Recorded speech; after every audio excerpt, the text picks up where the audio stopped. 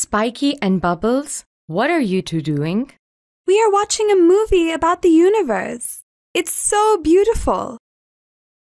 Yes, the universe is fascinating. Scientists are always curious to know more about it. Did you know that we can observe the universe from the comfort of our own homes? What? How? Well, we can learn more about the planets, stars, and galaxies by using powerful telescopes. A telescope? A telescope is an amazing device that allows us to see distant objects. Very powerful telescopes can help us see even further away, giving us a closer look at planets and stars. One example of this is the Hubble telescope. When it orbits the Earth, we can see a detailed view of space. But how do telescopes allow us to see so far away? There are two basic types of telescopes, a refracting telescope and a reflecting telescope.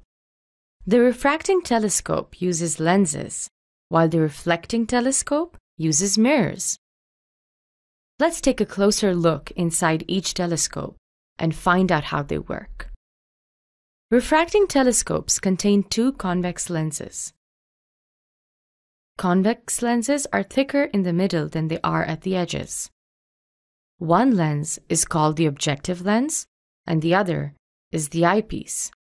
They are both fixed in a long tube.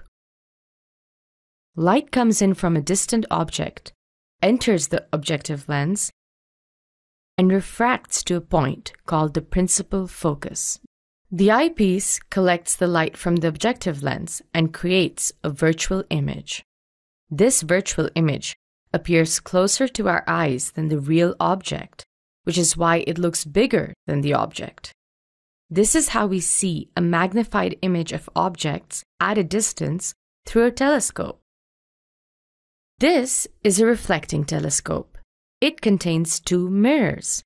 One is a small plane mirror, and the other is a concave mirror. A mirror that curves inwards is called a concave mirror.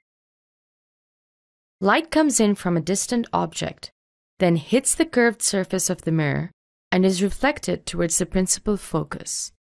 However, there is a smaller plane mirror that directs the incoming light rays to the eyepiece. When we look through the eyepiece, we see a magnified image of the object. Oh, I want to look at the sun through the telescope. No, Spiky, you can't do that. We can go blind from looking directly at the sun. The light rays are too strong for our eyes. If you really want to see the sun, you must follow the following precautions. 1. The sun cannot be looked at directly with the naked eye or any unfiltered devices such as binoculars or a telescope. To look at the sun, we can use a telescope or binoculars to project an image of the sun onto a white screen like this. If using binoculars, keep the cover on one of the tubes. Lastly, we should always wear sunglasses with special filters that are designed to protect our eyes while we view the sun. Now that we have gone through some precautionary measures, let's look up at the sun.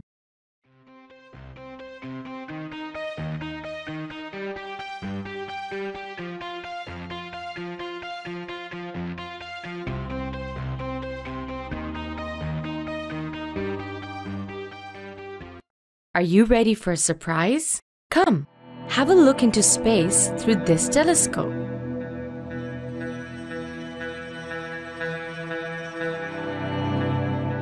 Isn't it amazing? Today we learned a telescope is a device used to see distant objects. There are two basic types of telescopes, refracting and reflecting telescopes.